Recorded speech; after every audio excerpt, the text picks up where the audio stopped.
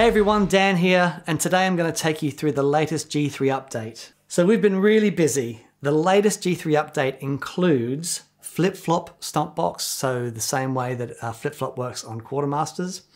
It includes subtractive stomp, so that you can pull things in and out of your presets.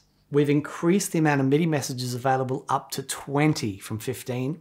And the reason we've done that is because we've also activated a MIDI sequencer inside G3. We have MIDI messages that you can send on the off press of your foot switches. You can also now enable a bank down button, so you can assign any foot switch to bank up or bank down. And finally, we'll also go through the new G3 stage remote setup. There's lots of little things as well and little bug fixes and things, but yeah, you can see we've been hard at work. So this is a really big update. And it's super important that you do a backup of your G3, put the update in, and then reinstall your backup. Details of how to do that are on previous videos we've done, and I'll put a link to those videos in the description. So the first one we're going to go through is the new flip-flop mode in StompBox. Years ago, we created a product called the Quartermaster. Now, it's a simple true bypass looper, but it's got a couple of really clever little things about it. One of them is flip-flop mode. So you can select one loop, and then when you go to the next loop, you can basically bypass that first loop, and you can select which of the loops you want in flip-flop mode, which is really great for things like turning on one overdrive and turning another one off. So we've incorporated that into G3. I've got a couple of different examples here. The first one, I've got a flanger, a vibrato, and a phaser in separate loops in G3. Now, I never have these on together. So I want the ability, for example, to turn the flange on, and then when I hit phaser, it'll turn the flanger off. So here's just a basic core tone, bit of overdrive, bit of reverb and delay.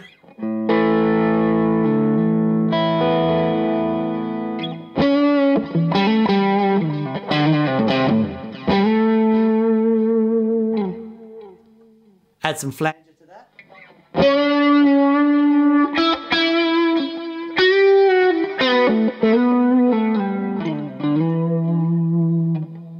Go from flanger to phaser.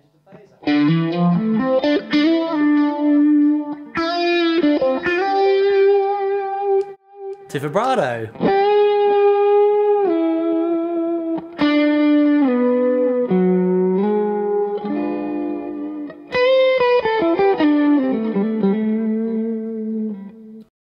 And then back to my core sound.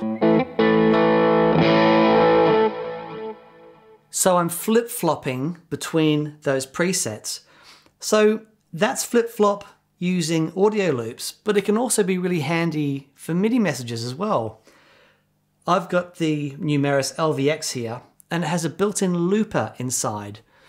You know, you could do the same thing with the Strymon timeline. You could do the same thing with the ecosystem from Empress. Basically, I'm sending MIDI messages to activate the looper inside the unit. And why this is really handy, normally with the delay pedals that have built-in loopers, you've got to step and hold on, you know, like a tap tempo button to go into looper mode. Then you can access the looper, and then you've got to step and hold to go back. Sending MIDI messages, I can access the looper at any time. So if I go from that sound again,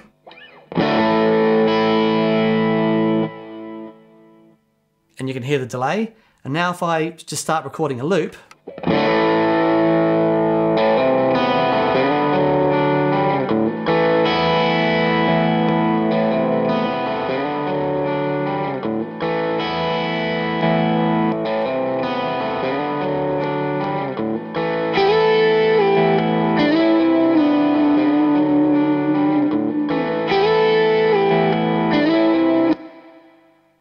stop.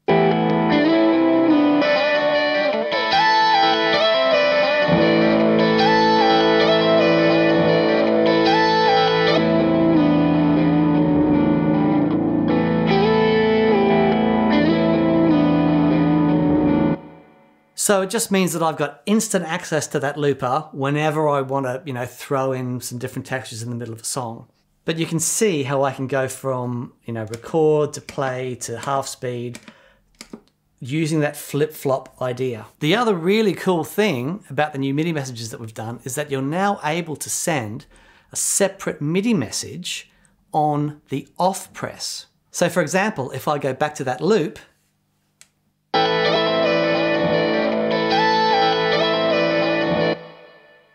it's a separate MIDI message that I'm sending on the press to turn on and the press to turn off.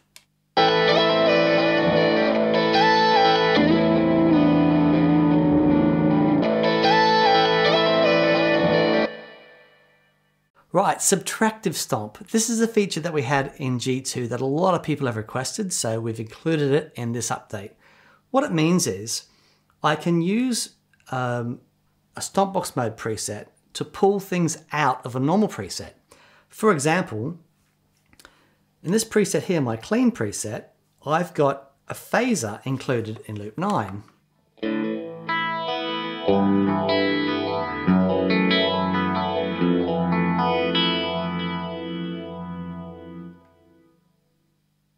Well, now I can use the phaser set up in the StompBox preset to pull that phaser out of the normal preset. So press 1 to engage, and if you watch loop 9 here, I can now pull that phaser out.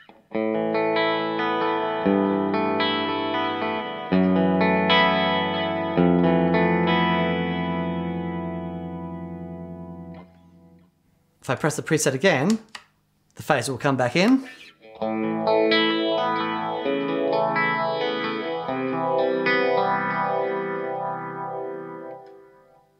One more time, that would engage, and as I take it out, phaser is gone.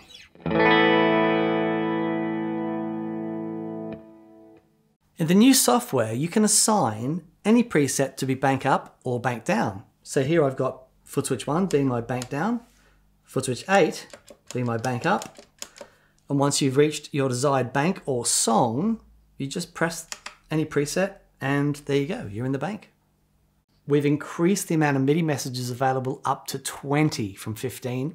And the reason we've done that is because we've also activated a MIDI sequencer inside G3. So now I'll engage the sequencer that's going to send out those step MIDI messages, and I'm going to step through some different frequencies for the ring modulator. So if I engage the sequencer, you can see up here, I'm cycling through those frequencies, and that sounds like this.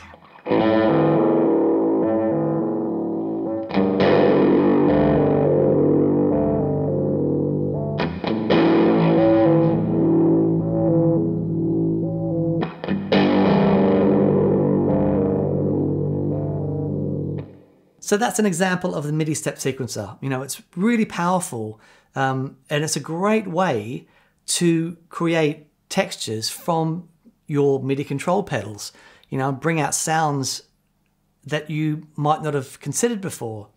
When we first had this idea to do it, we did think, well, this would be interesting. In actual fact, myself and the boys in the office, we've all incorporated this into songs and stuff that we're writing. It really is a huge amount of fun. In our latest version of software, we've included the G3 stage remote code.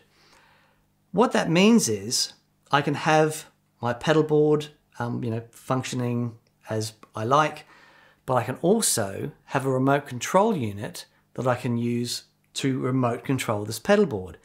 Now, either the pedal board can be in front of me and the remote control can be with the tech, or I can have the remote control in front of me and the pedal board can be off stage. So we built this system for a couple of artists. One artist, Phil Manzanera from Roxy Music, wanted the ability to have his pedal board in front of him. He still wanted access to his pedals, but he also wanted his tech to have control over switching things in and out. So here's what that looked like. Hey guys, I just wanted to show you something really cool. A little while ago, Phil Manzanera from Roxy Music got in touch and asked me to build a rig for the Roxy Music tour. And what he wanted to do was have his pedal board on stage, but also have a rig for his tech off stage, so his tech can control his sounds. So I've got a few sounds set up here, so this will be at Phil's feet.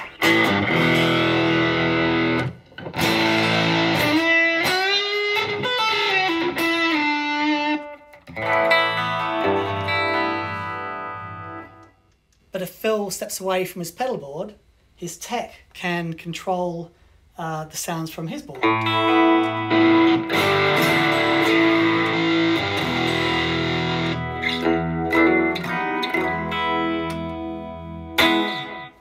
It's really cool. So this has been an overview of this software update. There's a lot to go through. If you want more details, check out the software update manual included in the description. There's a link to it there. Or go to the support part of the TheGigRig.com website. Anything that you want any more specific information on, just leave a question in the comments below and I'll do what I can to answer you.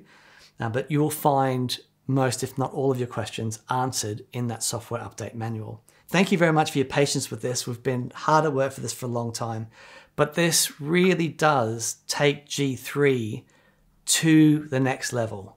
We are delighted with how it's all working. So yeah, thanks for watching. Have a great day and I'll see you soon. Cheers guys.